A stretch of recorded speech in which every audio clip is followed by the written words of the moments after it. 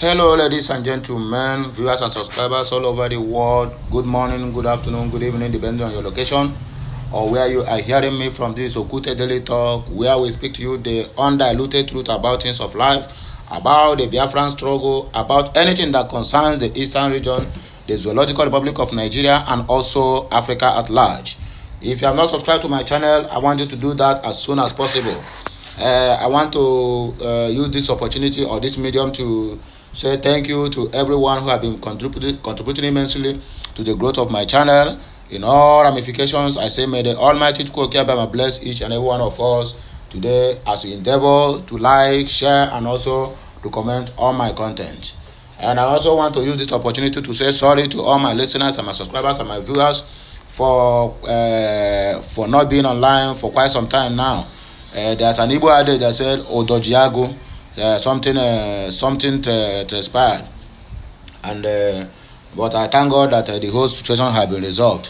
Our people used to say something bigger than a cricket suddenly enters into the mouth of a cricket.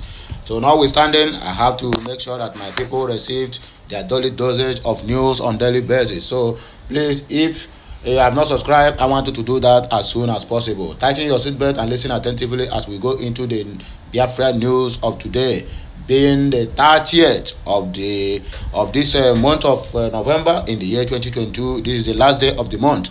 And my prayer to all my fans, my subscribers, and the families out there, those ones who love what I'm doing, even if you are busy me, there's no cause for alarm. Because whatever you do in this life, you must surely have haters and also have people that love you.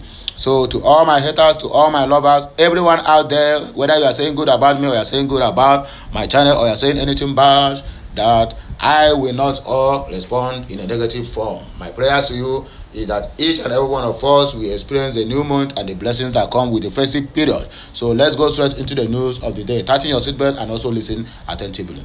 Enugu, a two-division GOC, is responsible for the rise of Fulani terrors in the state. I have said this in before when they brought in the new GOC, and his first meeting it was to go to Anambra State and visit Charles Soludo and the rest of them. And I keep telling my friends, keep telling my listeners, and keep telling my viewers and subscribers that this man does not mean well. And this is a typical Fulani man. There's no anywhere that this man will come to the eastern part of the country and will have peace. And that is why we keep having all these challenges of insecurity, most especially in Enugu. In Enugu, where they have military base, a two-division for that matter, but they attack on daily basis from the Fulani herdsmen, Fulani killers, and those ones that the government have been dropping into our forests on daily basis in middle of the night.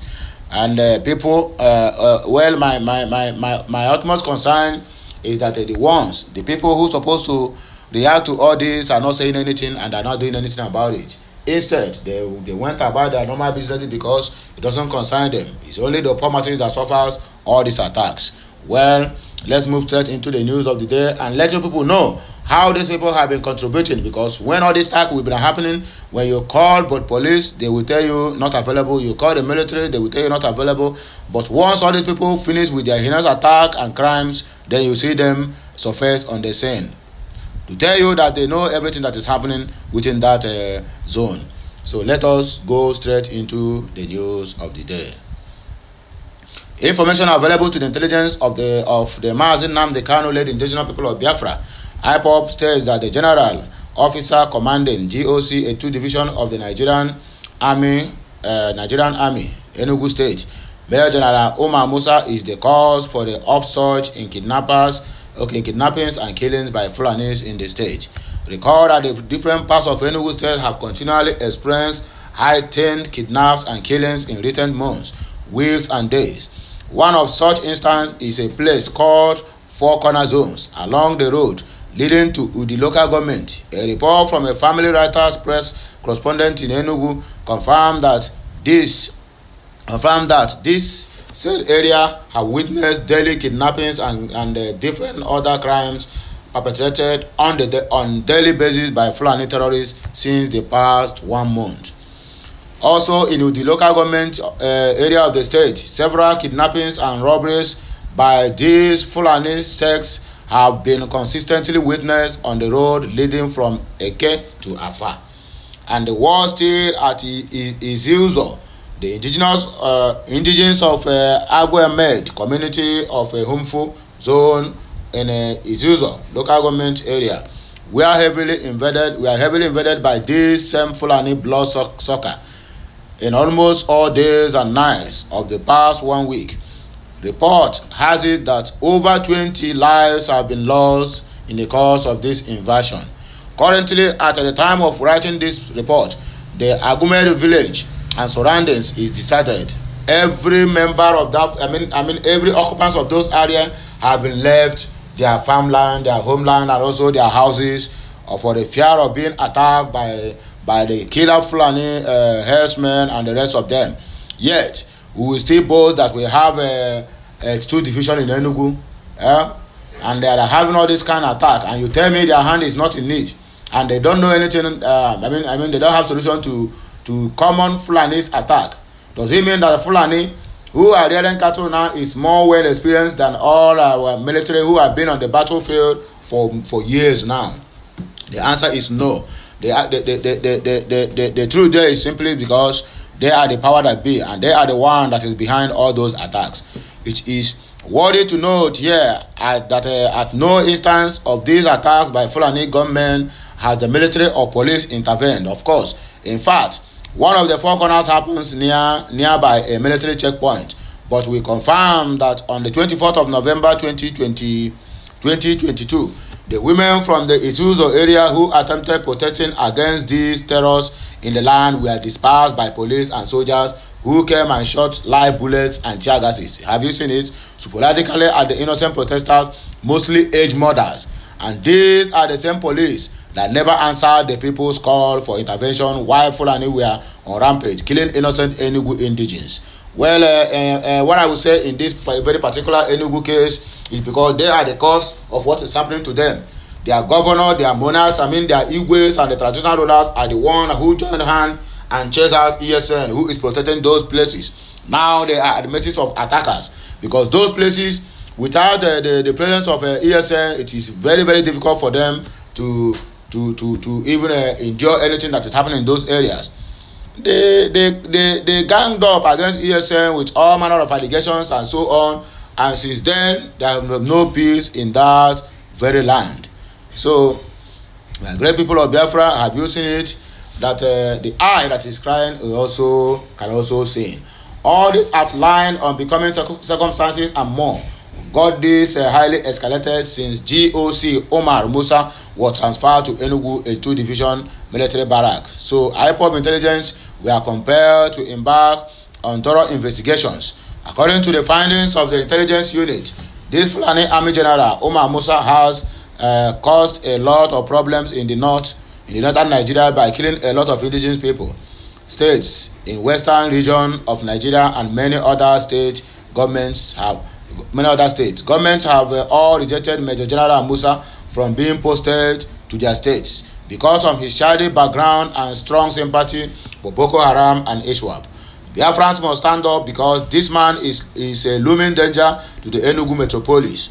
Ipob intelligence is also gathered that this General Musa was transferred from Kaduna, where kidnapping, killings, and robbers are also treated under his watch. Of course, that is exactly the point. Since this man have left Kaduna have been a kind of there have been a reprisals in terms of dealing with the bandits, the terrorists, the kidnappings, and also the killer Fulani herdsmen who have been terrorizing the whole of Kaduna state. Since they transferred this man, there has been a huge success when soldiers try to attack, because this very man is the one that always give out information to the bandits for them to take cover or for them to know when to attack and when not to attack the soldiers. So since he transferred from Kaduna to Enugu state, that place have been at least in 3, 4, 5 different occasions, success have been recorded in the fight to finish or to defeat the insurgents, the Fulani killer herdsmen, and also the Ipob in Kaduna metropolis. So you can see it, that those ones who transferred this man to Enugu state have a mission for him to accomplish, and that is what he is doing. Under his watch, there have been a constant attack in Enugu metropolis, where they have a 2 battalion division of Nigerian army, of a zoological army, which they have not been doing anything concerning those that this very thing. Some rescue kidnapper victims in the Four Corner area have narrated what their Fulani kidnappers told them. These kidnappers boasted to the victim that they, victims, can go to tell the world after they have paid ransom, emphasizing that they kidnappers do not care for anything. Kidnappers boasted that they are both in charge of the army in the region, and because of this, their army general boasts in the military. They are fearless. The intelligence also unveiled. Our intelligence further told us that the rescued victims also narrated how these Fulani terrorists said wherever our boss is transferred to, he usually moves with his Fulani bandits, kidnappers, and herdsmen groups. That is the problem. And that is those people that have been dropping with a helicopter every middle of the night in our territory.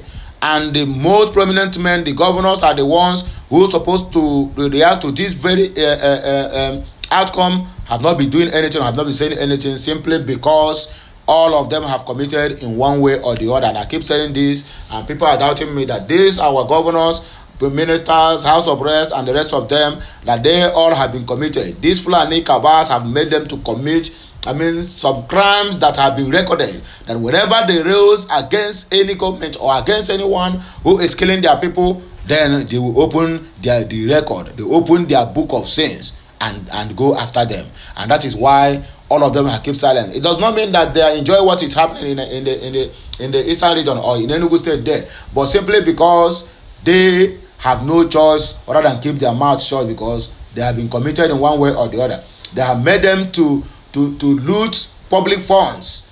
In other words, they have used that to hold them hostage. Each time they raise alarm on what is happening in the Biafran region or any part of the Biafran region, once they make mention of anything about that, they will probe them and the EFCC will come after them. And that is the problem. Igbo people are the most selfish and the most senseless people I have ever witnessed. They are very, very easy to say their better simply because of money. Igbo man love money more than anything, and that is why we keep committing blunders every now and then. May the Almighty Chukwuokabiyama never allow us to be like this to eternity. Our mumu don't do. Our intelligence further told us that the rescued victim also narrated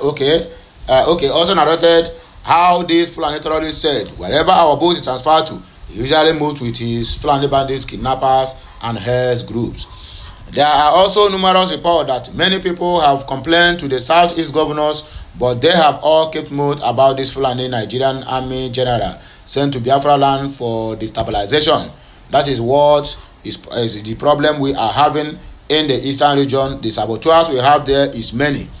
The ones who can speak the truth is less, but the ones who cannot speak the truth is many. That is why the problem can never be eradicated in Biafra land. But we keep trying our best through the help of the ESN and other security operatives in the land, working to sanitize our region from the Fulani terrorist groups and the ISWAP and the rest of them who have vowed to make a Biafra land an ungovernable place for us. It won't happen, not now and not ever. We Biafrans have what it takes to protect our land and to keep it safe from all these invaders, anytime, any day.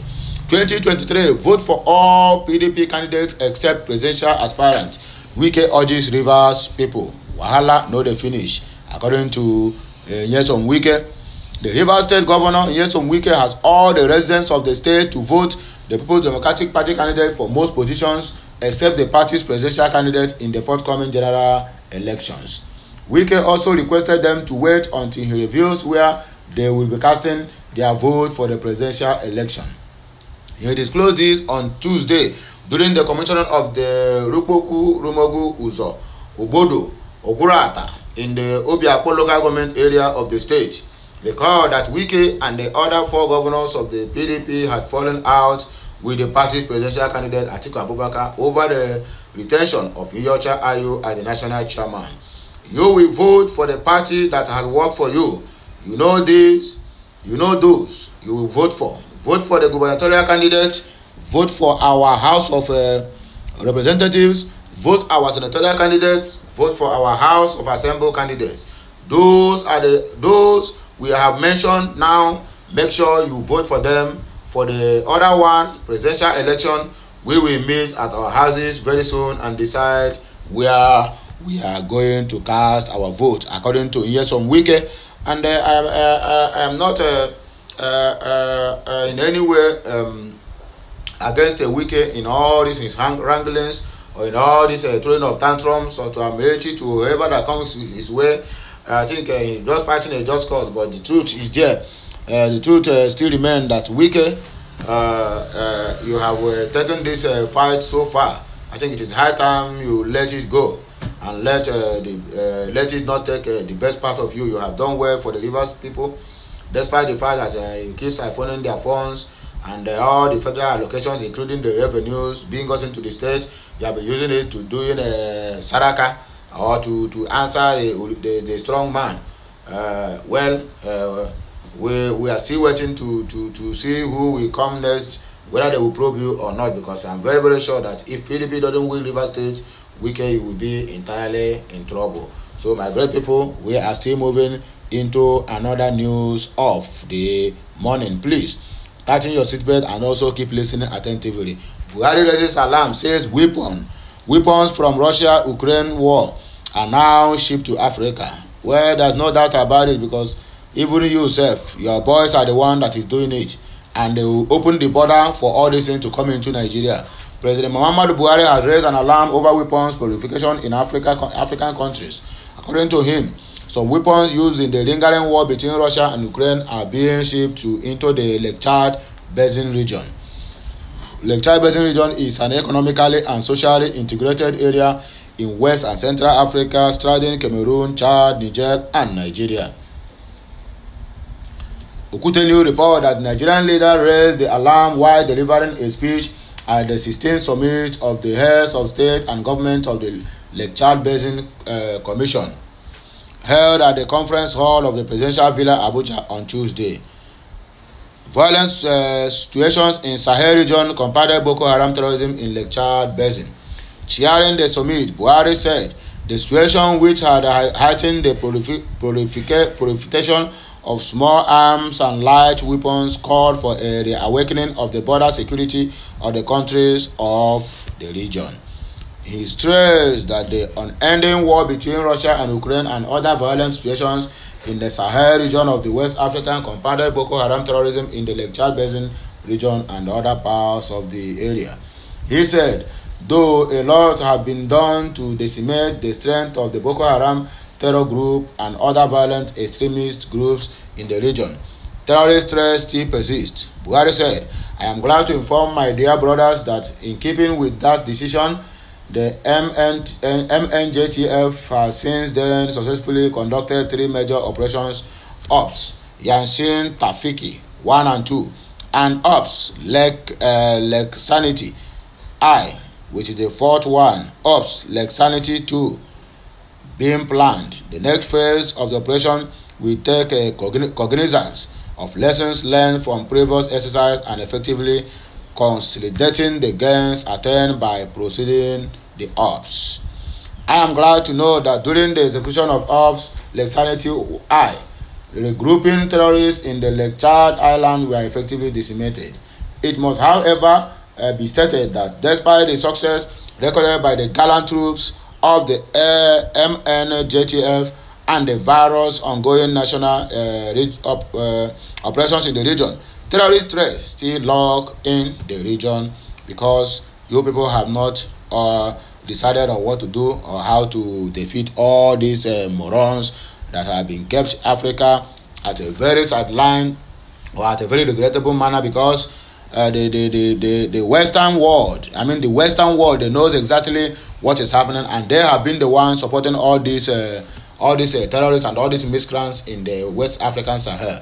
Regrettably, the situation in the Sahel and the region war in Ukraine serve as significant source of weapons and fighters that bolster the ranks of the terrorists in the Lake Chad region. A substantial proportion of the arms and ammunition procured to execute the war in Libya continues to find its way to the Lake Chad region and other parts of the Sahel. weapons being used for the war in Ukraine and Russia are equally beginning to filter into that same region. So how are we going to curtail this? It is left for our presidents of all the African nations to do the needful if they are not among the terrorists that we are fighting against. This illegal movement of arms into the region has heightened the proliferation of small arms and light weapons, which continue to threaten our collective peace and security. There is, therefore, the urgent need for expedite collaborative actions by our border control agencies and other security services to stop the circulation of all illegal weapons in the region. Buhari stressed. President Buhari added that governments of the region needed to complement the ongoing efforts with provisions of sustainable development projects, which he said would make life more conducive for the people and restore their confidence in the state. According to Buhari, he said the government presence must be positively felt in the area to restore the confidence of citizens in the ability of the state to protect them and provide basic infrastructure for all. According to him, for all, emphasis on for all. It is in the view of foregoing that the implementation of the regional strategy for the stabilization, recovery, and resilience of the Boko Haram affected areas of the region must gain further traction without any delay. Okute News understand, and I quote, that the summit had President and heads of state of the 6-member state in attendance, with the exception of President Paul Biya of Cameroon, who was represented by one of his ministers. Those in physical attendance were Prof. Faustin Achanga Todora, President of the Central African Republic; Mohamed Bazoum, President and Head of State of Niger Republic; Patrice Talon, President of the Republic of Benin; Mahat Idris Dabi Itno, President of the Transition Military Council of Chad; President of the Republic; Head of State Mohamed Al Mafi, Chairman President Council of Libya. According to President Muhammadu Buhari, in all that he's saying. So my great people of Biafra, the lovers of freedom and the lovers of mankind, those ones who love what I'm doing, those ones who have been patient out there enough to wait for me so that I come back online, I'm going to sign up from this very broadcast at this very minute, because I still have a lot to give to my people, a lot of news in my desktop here for you all. So until I come your way again, please, if you have not subscribed to this channel and other Okute Daily Talk channels, please endeavor to do that as soon as possible, because without you that know me and without me, there will be no such news for you. Please continue subscribing, continue sharing, and make sure that this broadcast get to every hooks and cranes in the country and also Biafra land at large. So please keep on doing what you are doing to help this very channel. Bye for now.